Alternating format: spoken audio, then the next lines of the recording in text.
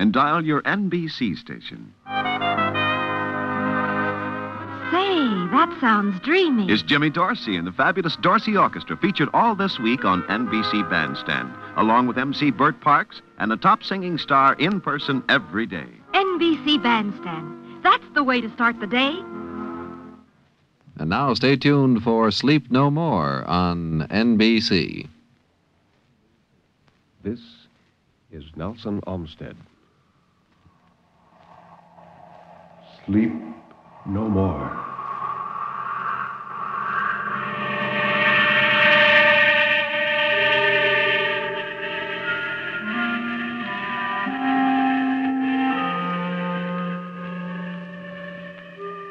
Sleep no more. Turn down the lights. Sink back in your chair and don't look into the shadows. In the shadows, there may be moving things. Tonight, it may be you will sleep no more.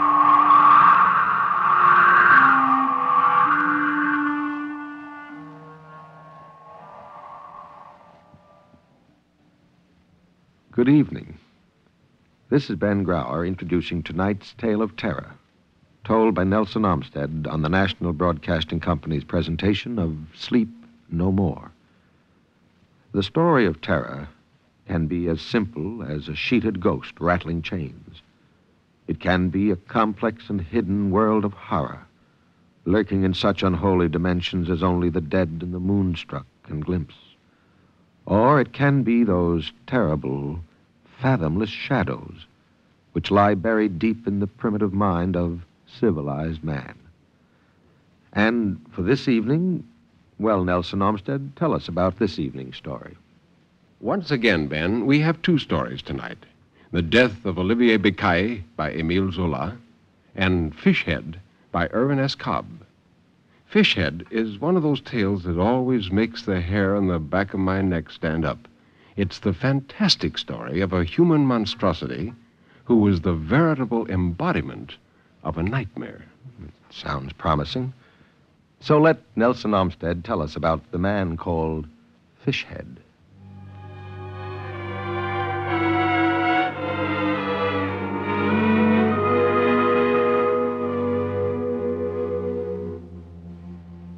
It goes past the powers of my pen to try to describe Reelfoot Lake for you, so that you, hearing this, will get the picture of it in your mind as I have it in mine. It's the largest lake south of Ohio, lying mostly in Tennessee, but extending up across what is now the Kentucky line. It is, and always has been, a lake of mystery. In places it is bottomless. Other places, the skeletons of the cypress trees that went down when the earth sank still stand upright, so that if the sun shines from the right quarter and the water is less muddy than common, a man, peering face downward into its depths, sees below him the bare top limbs upstretching like drowned men's fingers, all coated with the mud of years and bandaged with pennons of green lake slime. In still other places, the lake is shallow for long stretches, no deeper than breast high to a man, but dangerous because of the weed growths and the sunken drifts which entangle a swimmer's limbs. Its banks are mainly mud. Its waters are muddied, too, being a rich coffee color in the spring and a copperish yellow in the summer. And the trees along its shore are mud-colored clear up to their lower limbs after the spring floods, when the dried sediment covers their trunks with a thick, scrofulous-looking coat. There are stretches of unbroken woodland around it, and slashes where the cypress trees rise countlessly like headstones for the dead snags that rot in the soft ooze. There are long, dismal flats where in the spring the clotted frog spawn cling like patches of white mucus among the weed stalks, and at night the turtles crawl out to lay clutches of perfectly round white eggs with tough, rubbery shells in the sand. There are bayous leading off the nowhere, and sloughs that wind aimlessly like great blind worms, finally to join the big river that rolls a few miles to the westward. Reelfoot Lake is a wonderful place for fish, bass and crappie and perch and the snouted buffalo fish. How these edible sorts live to spawn and how their spawn in turn live to spawn again is a marvel. seeing how many of the big fish-eating cannibal fish there are in Reelfoot. Here, bigger than anywhere else, you find the garfish, all bones and appetite and horny plates, with a snout like an alligator, the nearest link, naturalists say, between the animal life of today and the animal life of the reptilian period. But the biggest of them all are the catfish. These are monstrous creatures, these catfish of Reelfoot, scaleless, slick things with corpsey dead eyes and poisonous fins like javelins, and huge whiskers dangling from the sides of their cavernous heads. 6 and 7 feet long they grow to be, and weigh 200 pounds or more. And they have mouths wide enough to take in a man's foot or a man's fist, and strong enough to break any hook save the strongest, and greedy enough to eat anything, living or dead or putrid, that the horny jaws can master. Oh, but they are wicked things, and they tell wicked tales of them down there. They call them man-eaters, and compare them in certain of their habits to sharks. Fishhead was a piece of this setting. He fitted into it as an acorn fits its cup. All his life, he had lived on Reelfoot, always in the one place at the mouth of a certain slough. He'd been born there of a Negro father and a half-breed Indian mother, both of them now dead.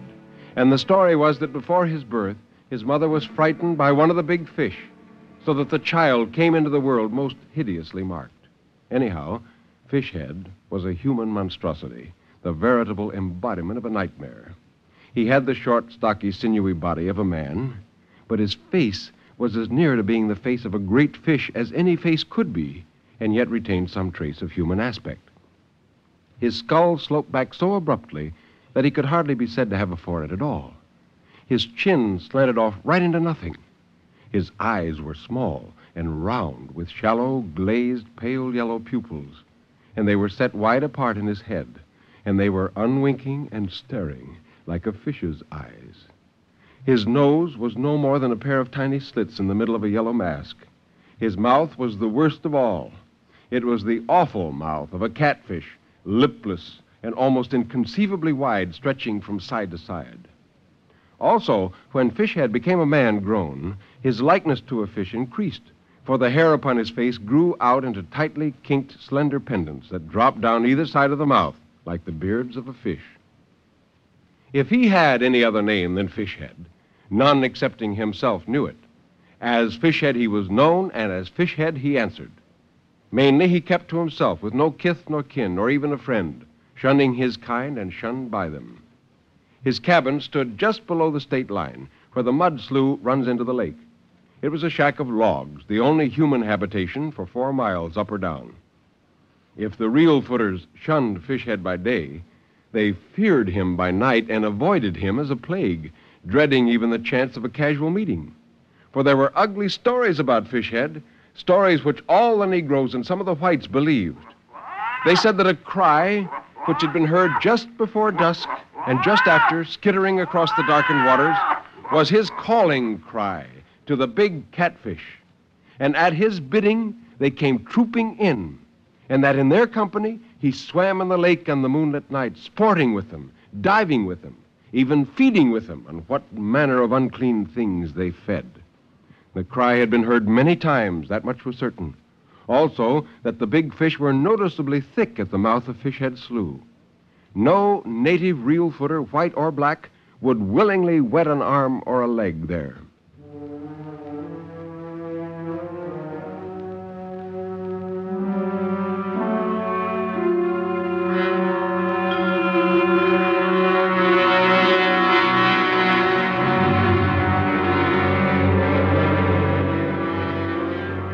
Here Fishhead had lived, and here he was going to die. The Baxters were going to kill him, and this day in late summer was to be the time of the killing. The 2 Baxters, Jake and Joel, were coming in their dugout to do it. This murder had been a long time in the making. The Baxters had to brew their hate over a slow fire for months before it reached the pitch of action. They were poor whites, poor in everything, repute and worldly goods and standing. A pair of fever-ridden squatters who lived on whiskey and tobacco when they could get it, and on fish and cornbread when they couldn't.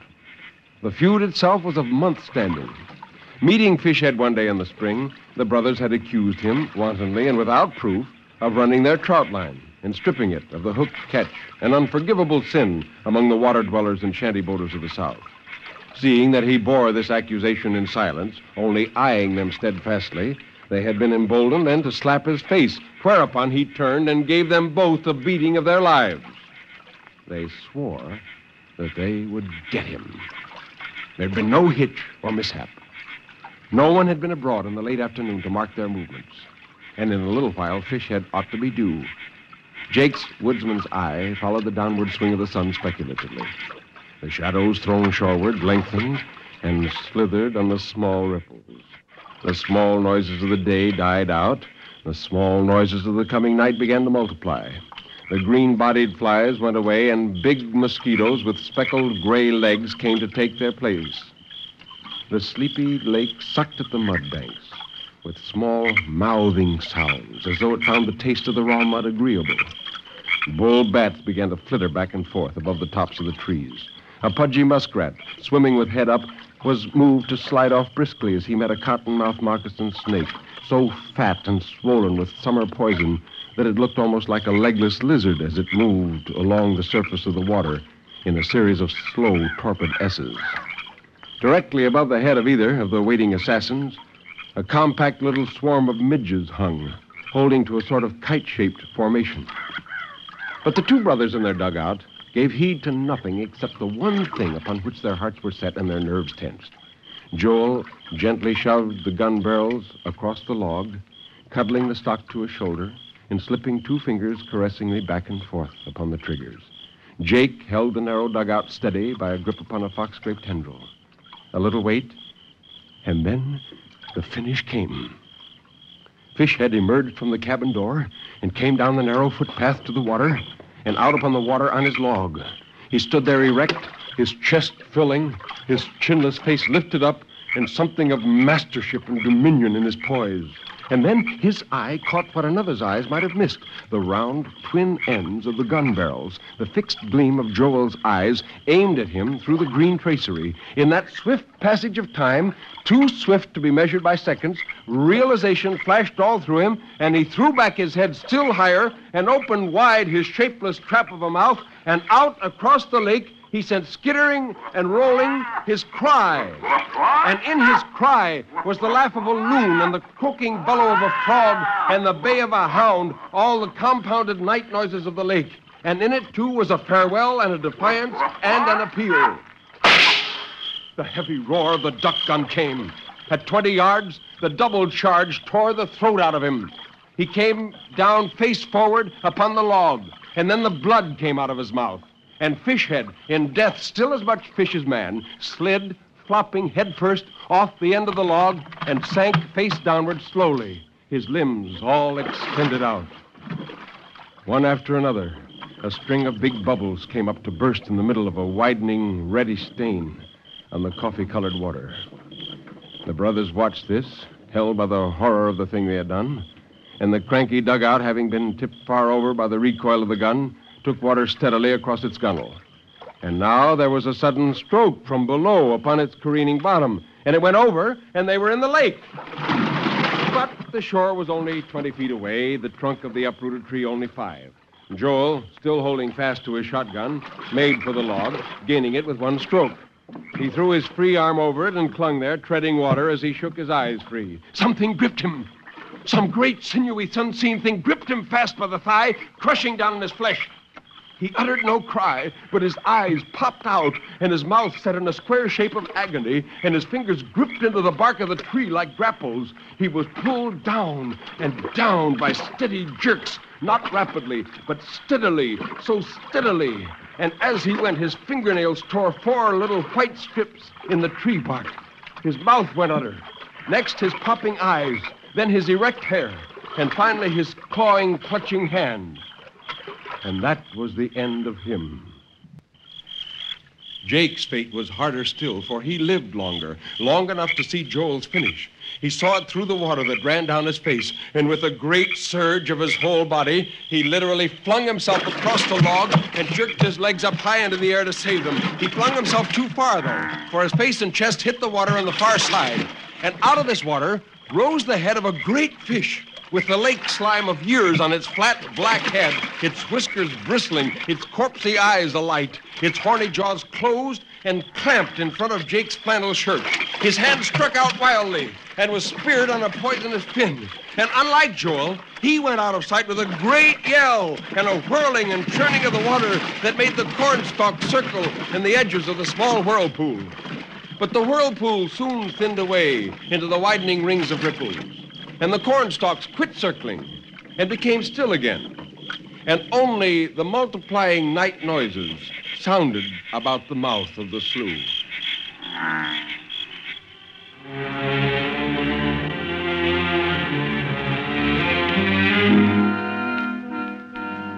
The bodies of all three came ashore on the same day near the same place. Except for the gaping gunshot wound where the neck met the chest, Fishhead's body was unmarked. But the bodies of the two Baxters were so marred and mauled that the real footers buried them together on the bank without ever knowing which might be Jake and which might be Joel.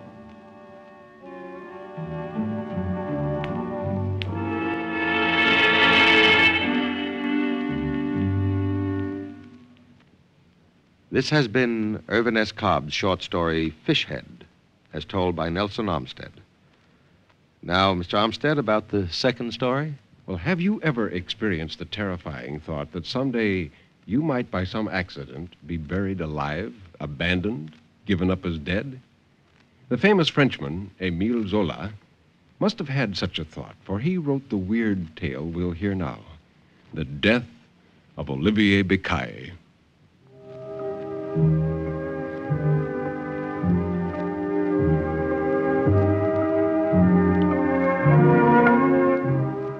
It was on a Saturday at 6 o'clock in the morning that I died.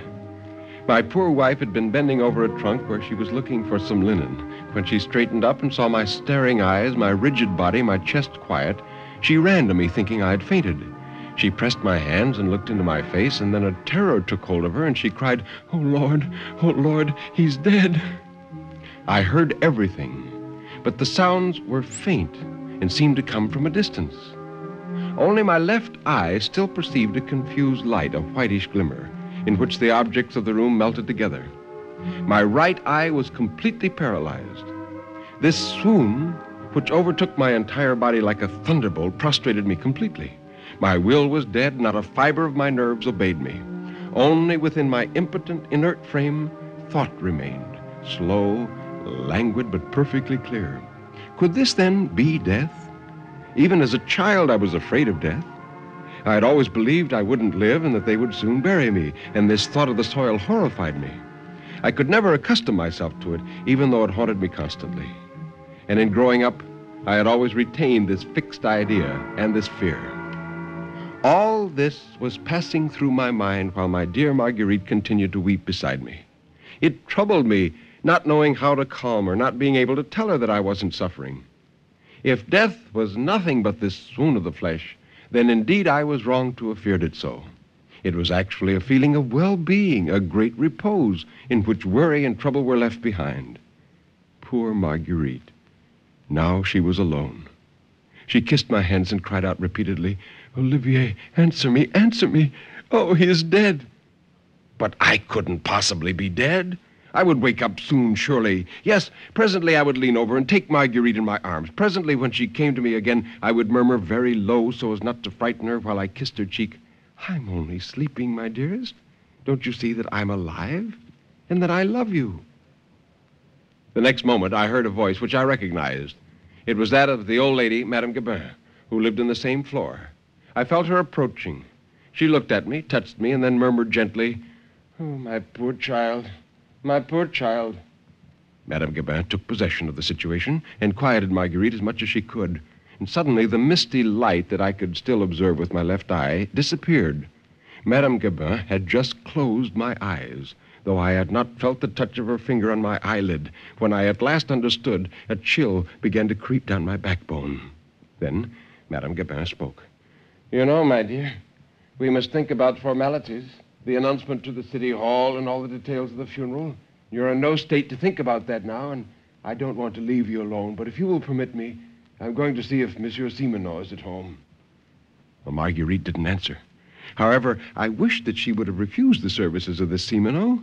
I had seen him 3 or 4 times during my short sickness. He was a big fellow, very handsome, very strong. I detested him, perhaps because of his manly appearance. The evening before he had come in, and it had pained me to see him sitting next to Marguerite. She appeared so pretty, so white beside him. Simoneau came, murmured his sympathy, and left to make arrangements. As the room became silent again, I asked myself whether this nightmare would last very long. I must be alive, for I sensed everything that was going on. I tried to imagine exactly what had happened to me. It must be one of those strokes of catalepsy about which I had heard. When I was very young, I had experienced trance-like fits which lasted several hours. Evidently, it was a crisis of this sort which now made my body rigid, as though life had left it, and which deceived everyone around me. But my heart would begin beating again. Blood would course through my veins once more. I would awaken, and I would console Marguerite. In reasoning thus, I found some peace for myself.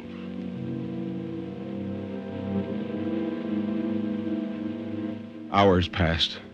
Simoneau reappeared, whispering to Madame Gabin that the funeral was set for 11 o'clock the next day, and that the doctor for the dead would soon come. The doctor for the dead. He would do what would be necessary to revive me. I waited for him with great impatience. He came that night, not even excusing himself for being so late. He lost no time. I gathered he was tired, impatient, and in a hurry. Did he touch my hand? Did he listen for my heartbeat? I don't know. But it seemed to me that he looked at me with a great indifference.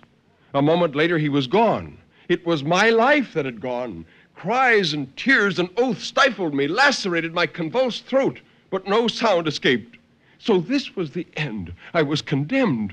My last hope disappeared with this man. If I didn't awaken before 11 o'clock the next day, I would be buried alive. This thought was so horrible that I lost consciousness. I awoke when they placed me in the coffin and nailed the top in place. I had the sensation of riding on a rolling sea while they carried me out.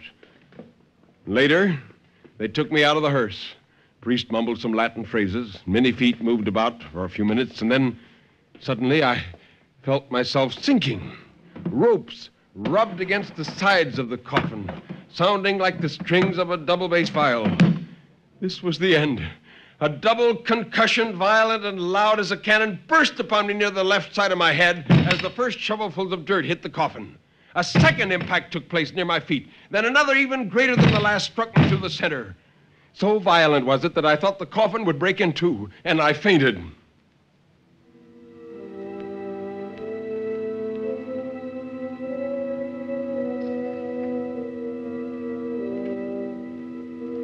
How long did I remain thus? I could not say.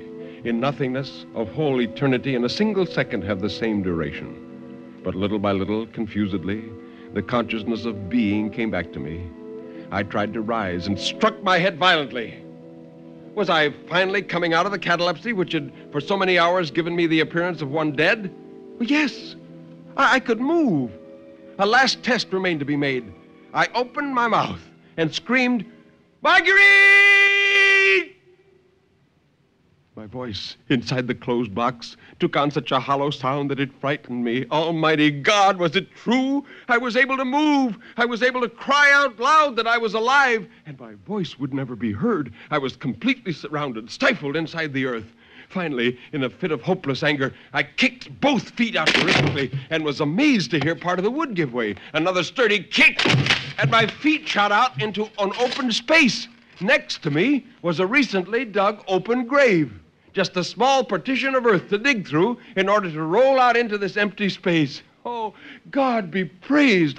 I was saved. Oh, but it was good to live. My first thought was to find Marguerite. But as I reached the road, a weakness came over me, and I fell forward heavily.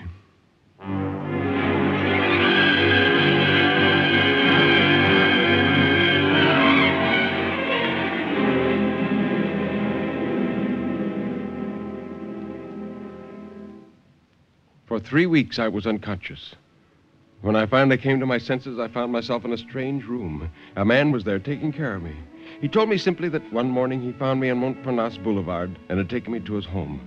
He was an old doctor who'd given up his practice. When I began to thank him, he cut me short by saying the case had appeared interesting to him and that he wanted to study it. Further than this, I learned nothing. I regained strength slowly. But one June morning, I obtained permission to take a short walk and immediately set out to go to my old lodging. With difficulty, I reached it, and then a childish fear agitated me.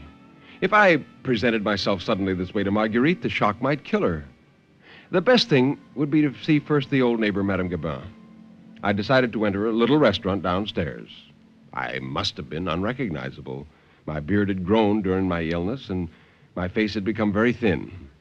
Then I heard two women of the house gossiping. They were talking about Marguerite. One was asking if she had decided as yet, and the other answered that she thought so. She said, "Yes, Monsieur Simoneau has been kind to her.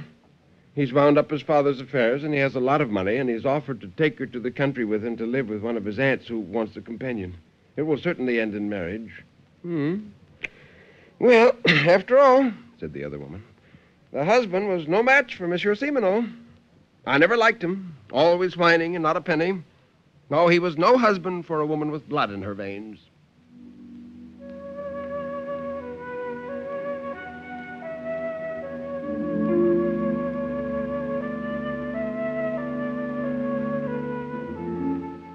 When I again found myself in the street, I walked slowly and with difficulty. I didn't suffer much, however. I even smiled when I saw my shadow in the sun. Certainly, I was very thin. It was a singular idea for me to marry Marguerite, and I recalled how tired she was of her home before she married me. The dear creature was always so good, but I'd never been her lover. It was a brother whom she mourned. Why should I disturb her life again? A dead man is not jealous. She could really be happy now. I would certainly not make the cruel mistake of coming to life. Well, since that time, I've traveled much and have lived in many lands. I'm a commonplace man who has worked and eaten like everyone else. Death no longer terrifies me. But it seems that he doesn't want me now, that I have no reason to live. And I'm afraid he may have forgotten me.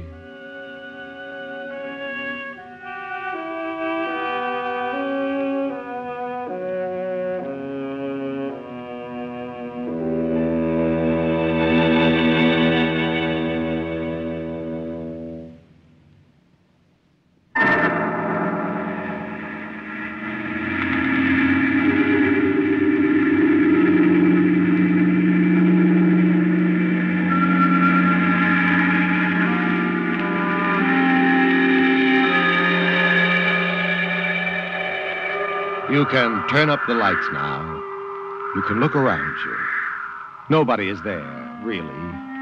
Everything is all right, isn't it?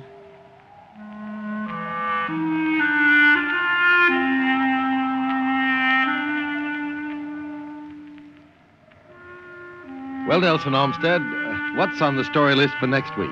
Two quite different stories, Ben. The first, The Horsehair Trunk by Dave Grubb, is a story of revenge calculated to chill your spine. The second, A Friend to Alexander, is by James Thurber, who is noted principally for his humorous writings, although I doubt if you'll find anything to laugh at in this little gem. And if you'll meet me here next week, I'll prove it. You've been listening to Sleep No More, an NBC Radio Network production directed by Kenneth McGregor. Mr. Olmsted's albums are recorded exclusively for Vanguard Records. Until next week, when Nelson Olmsted will again be here in person, this is Ben Grauer bidding you good night.